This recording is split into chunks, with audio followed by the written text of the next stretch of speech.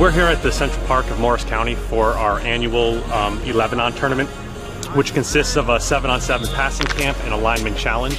And over the course of the day, we're going to have 48 teams competing from the entire tri-state area. So we have teams from Connecticut, New York, New Jersey, and just to be able to give these teams an opportunity to get ready for the upcoming football season, especially coming off the pandemic, and just kind of get back to normal. At the same time, improving their skills and getting better as a team and building teamwork are all things that we're passionate about at the Jets.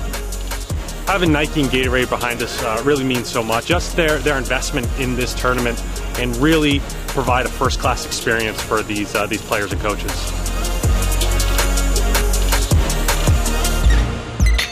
This event is like no other. We love it. The Jets do an amazing job with this thing. It's a tremendous experience for our kids, and we just love it. And I look forward to this every year.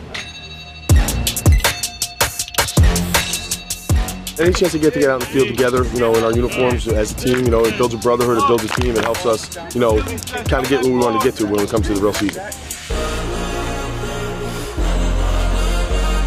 These challenges are getting more and more popular, which is a great opportunity for these kids to compete, and it just gives them an opportunity to get out here against other high schools, the teams that they compete against in the fall, and really go at it, and it's just a great opportunity, great time.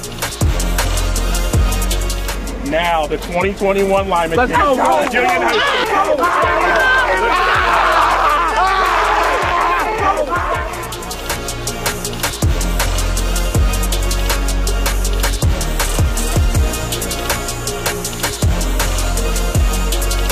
Seton Hall Prep, on behalf of the entire New York Jets organization, we want to first just thank you guys for coming out and participating on our annual 11-on tournament.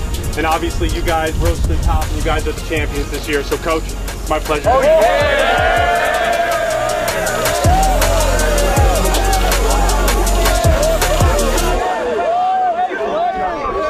I don't want to be the one to drop it.